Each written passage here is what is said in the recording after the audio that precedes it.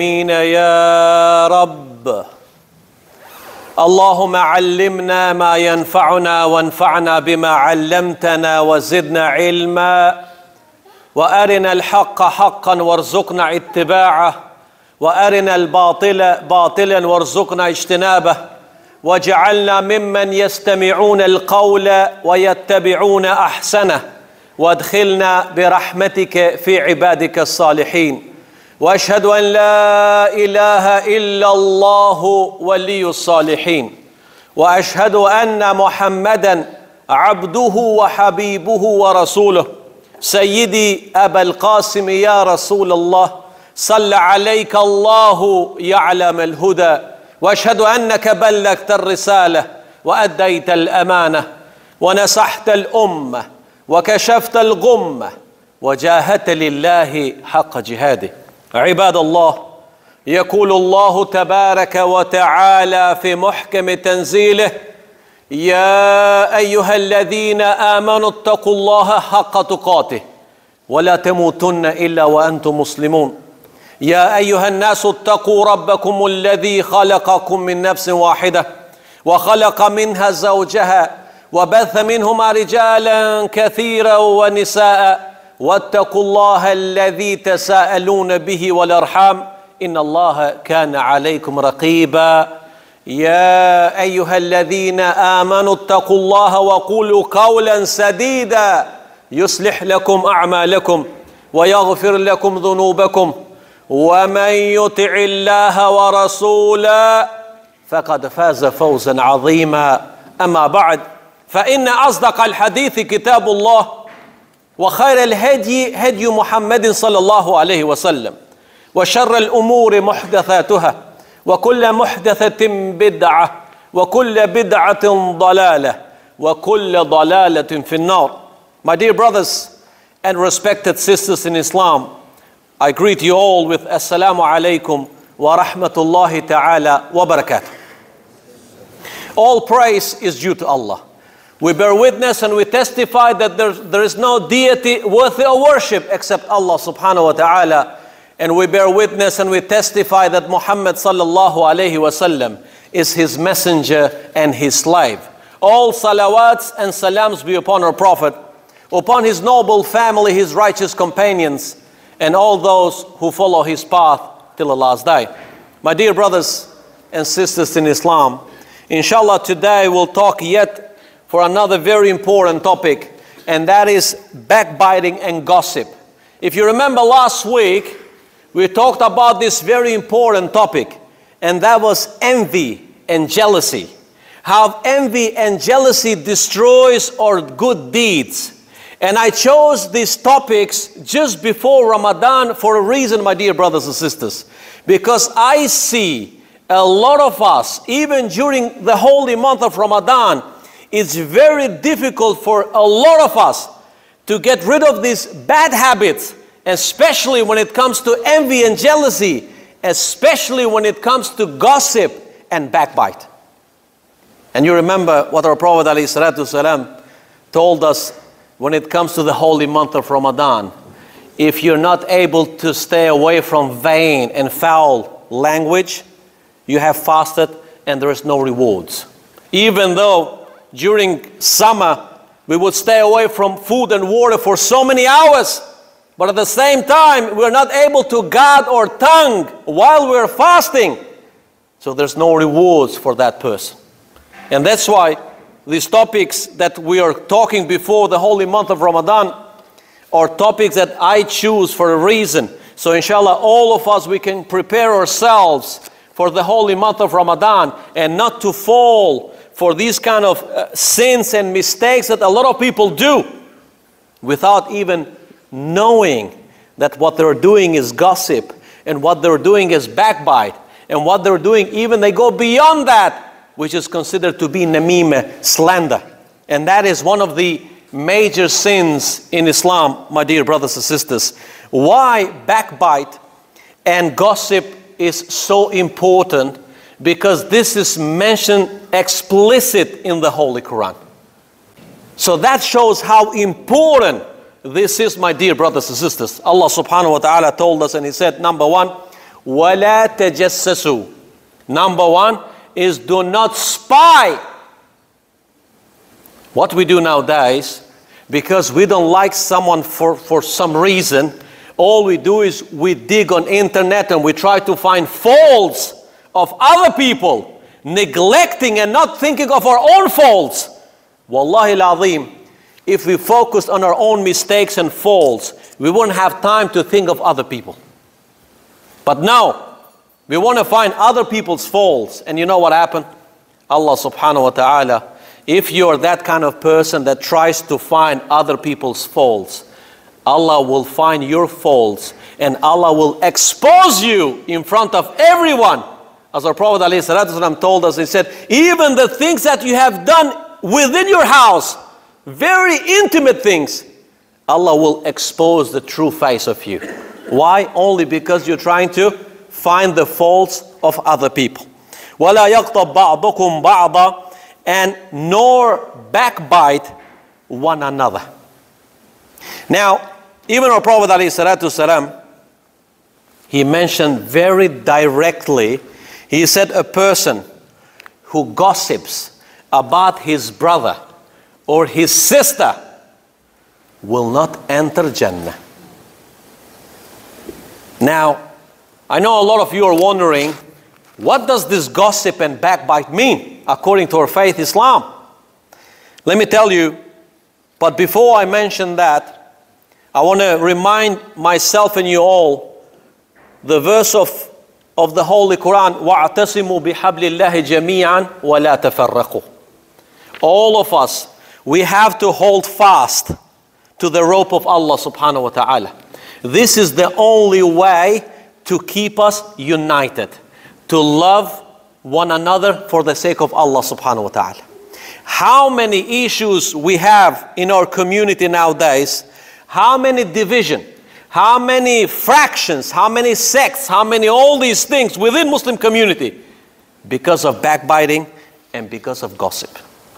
Now, Prophet ﷺ, to clarify it for every single one of us, he asked his companions, what do you think gossip is?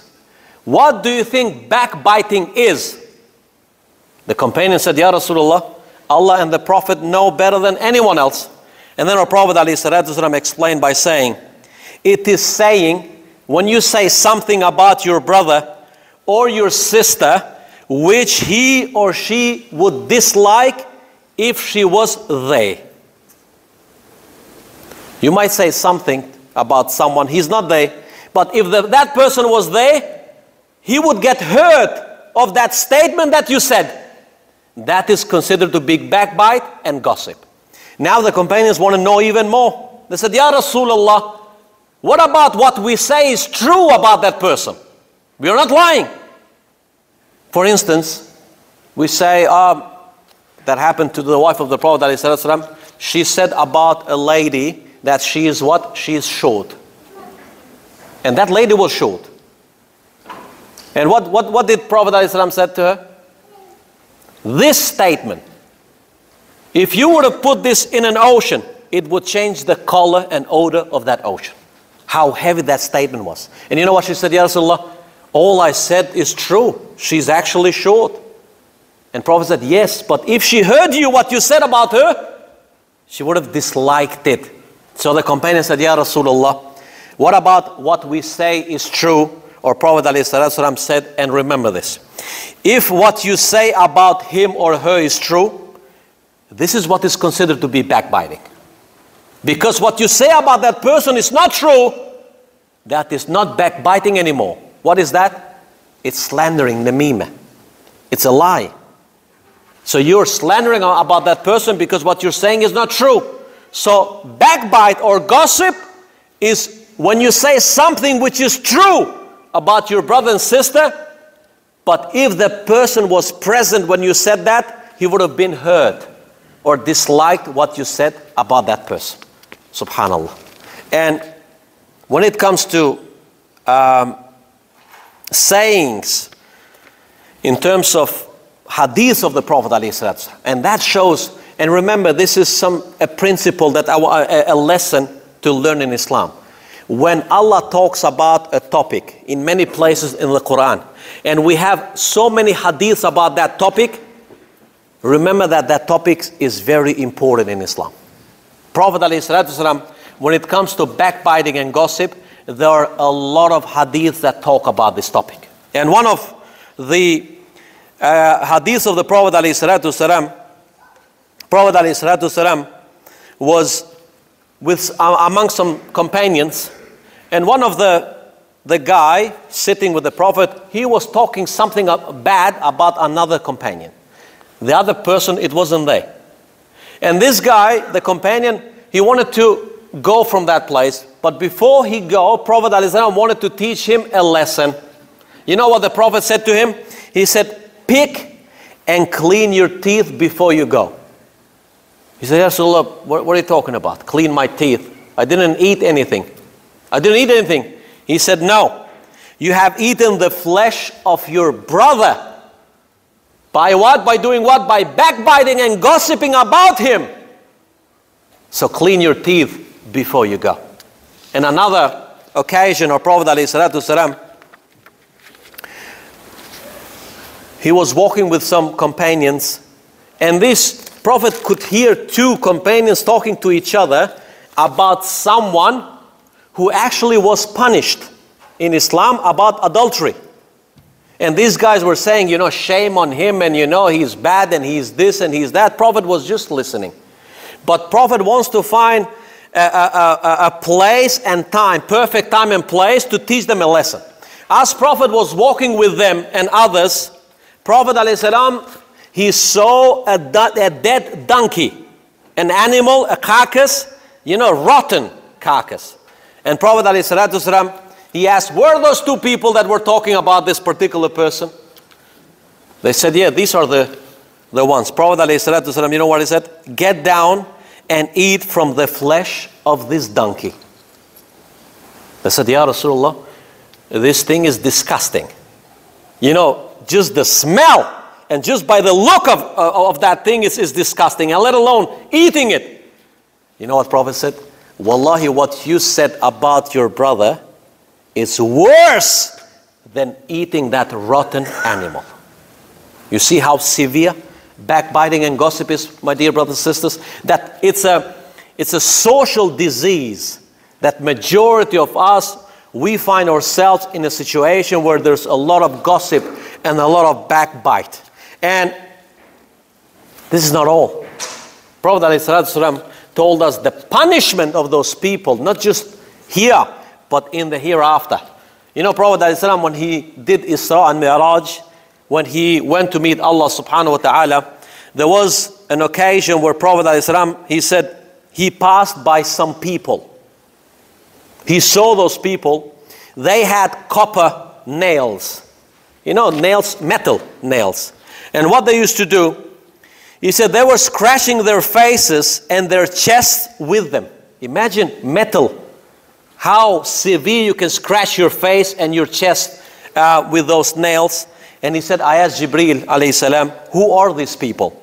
He said, they are being punished because they used to eat people's flesh in their lives, i.e., used to backbite and insult other people. And this is the punishment that when we leave this dunya, whether in barzakh or in the hereafter, those people will punish themselves because of what they've done in this dunya. And all they've done is they were not able to control their tongue. All they were doing is talking about other people.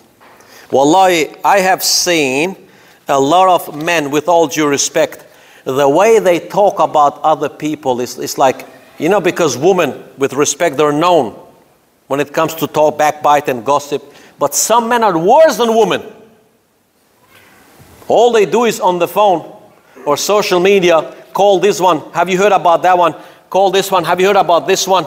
So all they do is they're storytellers, and all they do is backbite and gossip about other people. Fear Allah subhanahu wa ta'ala, because the day will come. The day will come that you're going to be questioned and you're going to be accountable for everything that we have said, everything that we have uttered with our tongues. especially when it comes to backbite and gossip, my dear brothers and sisters. Now, I just want to mention a few things before we conclude. I just want to mention number one hadith of the Prophet ﷺ. This is very, very important. Now, I know that some of us, we have this bad habit. We have to try to control our tongue. How do we do that? Number one, if it does not concern you or your family, why you want to talk about it? Why? Number one, if the person comes to you and says, have you heard? Ask that person, were you the one that saw what happened? Or you've heard from other people? 99% of people that come to you, what they do, they have heard from other people. And number three, remember this. People that gossip, if they're your friends, in front of you they gossip about other people, remember that when you're not there, they're going to gossip about you. You understand? So people who fear Allah subhanahu wa ta'ala, people who pray and do good things, you cannot be friends with people like that unless you're like them. Otherwise, how can you sit down and listen to all the gossip that your friends are saying about others, and either you try to say, hey, fear Allah, don't do this, or get away from that place, from that gathering, because that is not healthy at all. Our Prophet ﷺ told us, and he said, whoever has wronged his brother or his sister with regard to his honor or anything else, let him seek his forgiveness today. Don't wait tomorrow. Don't wait after Ramadan. Don't wait for Eid day. Today, because we don't know what's going to happen to us tomorrow. Before there will be no dinar, nor dirham, and if he has any good deeds to his credit, they will be taken from him in a manner equal with the wrong he did. Wallahi, they will come on the day of judgment on your neck, saying, oh Allah, this guy has wronged me. And Allah will take your good deeds and giving it to those people. This is very, very important. But also, I want to mention something very important. What is not considered to be gossip or backbite? And this is very important. Number one, if someone has treated you unjustly, dhulm has happened to you by someone, and you go to an imam, or if you go to a judge or someone, and you tell that person what this person has done to you, that is not gossip. That is not backbiting. Because dhulm has done to you. All you're doing is getting your rights back. You understand? So by sharing everything with an imam or a judge, you're not doing that to backbite that person. You're doing because that person has done harm and injustice to you. Number one. Number two, if you go to a person of knowledge and you seek fatwa about something, you say, okay, I want to know whether this is halal or haram, or what is this, because I saw a person doing this and doing this and doing this. You're not mentioning the person to put him down. You're mentioning the case so you can learn for yourself. Because if you're in that position, is it good or not good? You understand? And that is also nothing wrong with that. Or it is very important, and this is, I want to advise you, my dear brothers and sisters, because it happened to me. If someone would come to you, a father or a young boy, he's about to get married to this particular girl or that family, and they come and ask you for the sake of Allah, do you know this girl? Do you know this family? You cannot say, no, you have to tell them the truth. And if you do, you're not backbiting or gossiping about them. You're trying to save this girl or this boy or this family. Well, it happened to me, because sometimes I try to help the young ones getting married. You know, before it happened, all they were saying is good things. And after it happened, all the bad things I found out about that particular person or family, I said, but why didn't tell me before? We didn't want to, interfere. Yeah, but you ruining someone's lives. You understand? So if you don't want to talk, say no. But if they come and ask you for the sake of Allah, don't say that I don't want to backbite about them or gossip, because that's not gossip or backbite. You're not trying to put them down, but you're trying to help someone, my dear brothers and sisters. And also, it is very, very important, if someone is blind or is deaf, you know someone who is with, handicapped or whatever, by mentioning him or by mentioning what he is, with sincere intention, you're not backbiting about that person. If you say, I saw a deaf person, he couldn't hear what I was saying, you're not putting him down, you're just explaining what he is. Or a blind person, do you understand? Unless if you want to imitate and all that, that's completely another thing. Now, if you have backbited or gossiped about someone, what should we do? And this is the conclusion of today's talk, which majority of us, may Allah protect us and may Allah forgive us, Ya Rabbal Alameen. If you or me have gossiped or backbited about someone, but the backbite and gossip hasn't reached the person, he doesn't know that you backbited and gossiped about that person, that sin is between you and Allah. That sin is between you and Allah. You have to turn to Allah and say, oh Allah, I have talked, I have gossiped and backbite about this person. Please forgive me. Please don't go to the person and say, I insulted you, I did this, because maybe he had good thoughts about you. If you mention, I've done this and this and this, it's too late to ask for forgiveness. If it hasn't reached him, what you have said about that person is between you and Allah. Now, what you can do, if he doesn't know, is the same way that you backbited about him and gossiped about him, now make dua for that person and talk good about that person. Same way that you talk bad about him. You understand? But if what you have said has reached the person and he knows what you have done and what you have said, that is not just between you and Allah anymore. Number one, you have to turn to Allah in repentance, so you will never repeat gossip and backbite again. But also, you have to go to that person and say, please, I didn't know it was this severe. I know, I'm just weak. I said this, or you know what I said. You understand? Please forgive me for the sake of Allah. But if he doesn't know, don't go and open up and what you have said or done to him, because this will cause more harm than good. I ask Allah subhanahu wa ta'ala to make us of those that we are able to guard our tongues, and especially during the holy month of Ramadan, Ya Rabbal Alameen. I ask Allah subhanahu wa ta'ala that if we ever gossiped or backbited about anyone and they don't know, we ask Allah subhanahu wa ta'ala to forgive all of us, Ya Rabbal Alameen. And if we have done anything or said anything to someone that they to hurt their feelings and they know, we ask them for the sake of Allah to forgive us, Ya Rabbal Alameen. Oh Allah, make us of those that you're pleased with us in this world and the next, Ya Rabbal Alameen. Make us of those that we love, we respect, we advise each other only for your sake, Ya Rabbal Alameen. Make us of those that we are able to feed ourselves and our families with halal and to stay away from haram, Ya Rabbal Alameen. Make us of those who will drink from the hawd of the Prophet on the Day of Judgment, Ya Rabbal Alameen. And make us of those who will be the neighbors of the Prophet ﷺ in Jannah, Ya Rabbal Alameen. آمين آمين. وقولوا قولي هذا واستغفر الله لي ولكم فاستغفروه سيستغفر الله إنه هو الغفور الرحيم.